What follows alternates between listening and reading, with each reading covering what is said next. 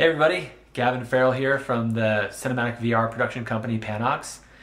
I'm here today making this video just so that you guys can see the new Mistika VR preset that's been released. This allows owners of the Panono VR camera system, it's a still imagery camera system, to stitch their images outside the Panono ecosystem. Former and current owners of the Panono will know that they had a closed ecosystem in which you could only stitch their images using their cloud software, which was actually a huge pain in the butt in many cases because you had to upload the footage, wait for it to process on the cloud, download it, the final stitches, and you didn't have a lot of wiggle room to actually improve the stitch. Well, today I have some really good news for you. Now you can actually import that footage into Mistika VR and use all your Mistika VR stitching techniques and tricks to get that ideal Panono 360 image. So without further ado, let's get going.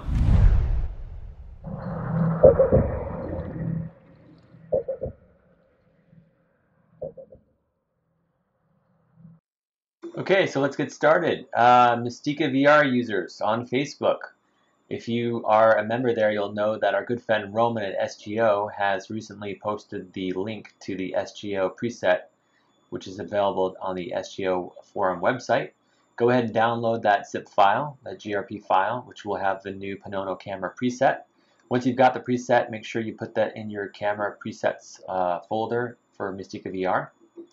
Then the next thing you want to do is you go to Panono.com and you search for the UPF converter tool, download the version for your appropriate operating system, and install that.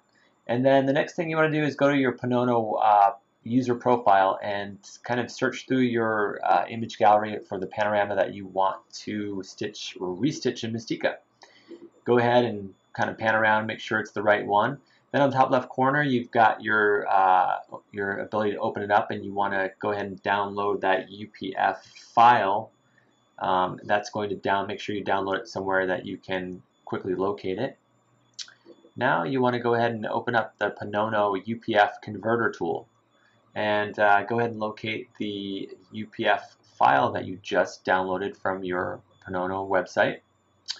And once you locate that, you want to actually click and drag that file to the right side of the window, the window that says Step 2. That was something that threw me off on this tool. So once you do that, then go ahead and hit the Convert tool, save it to a location that you'll be able to remember and find easily. Go ahead and convert the file. And one thing to note, you can batch process many files with this tool. So I'm just showing you an example of one file for this demo.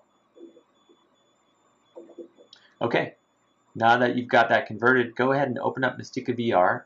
You want to create a new profile, a new project setting, and you want to make ssure that it's 8192 by 4096. That's the maximum size the Panono can render out an image.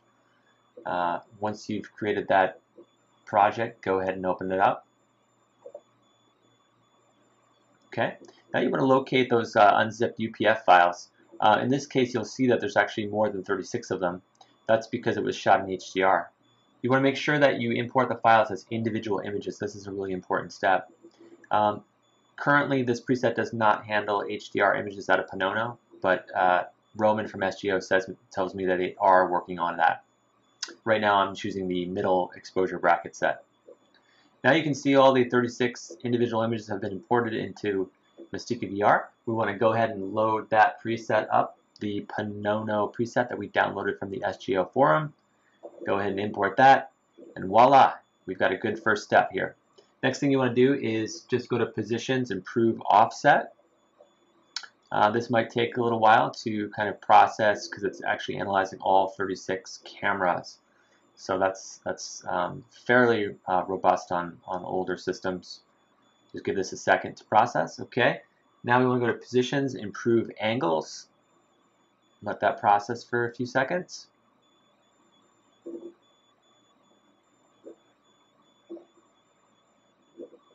Okay, so we've got a fairly nice stitch here. Now let's turn this on to see how many cameras we've got. There's all 36.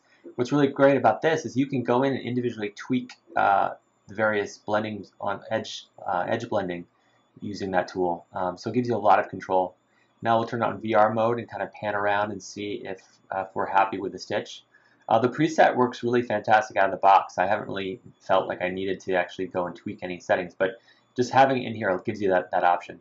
Now you want to go ahead and export this image. We're going to select a JPEG here and go ahead and export that out. And then after we export that, we're going to go ahead and just open up that image and see if it's everything that it's cracked up to be.